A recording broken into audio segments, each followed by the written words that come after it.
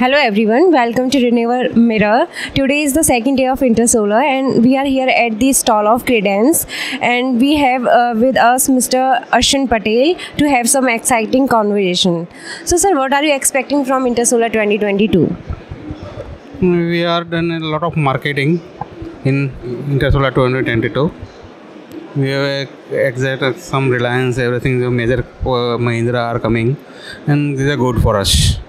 So what kind of footfall are you having at InterSolar 2022? We have a unique our products. These are 650 bifacial glass to glass. These are a unique product is in our InterSolar, and another we have a launching as a top cons. Okay. What are the major key offerings of your company to its customers uniquely than other brands? We are totally focusing as a manufacturing, as a technicals. We are as a technical guys. We are not commercial guys. We are genuinely give as a 12 BB. These are in compared to 10 BB. The major gain is 1.6 times than the 10 BB. Same.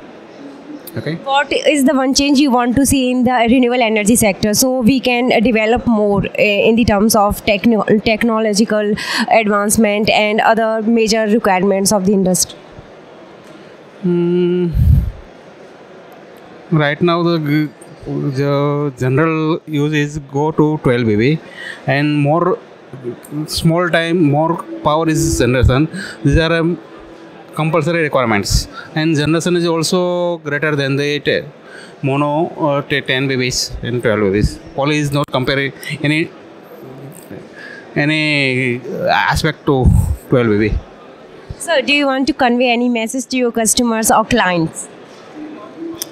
Only message is this: please check your products, these are genuine or not, or 10 BB or 12 BB. Okay, thanks.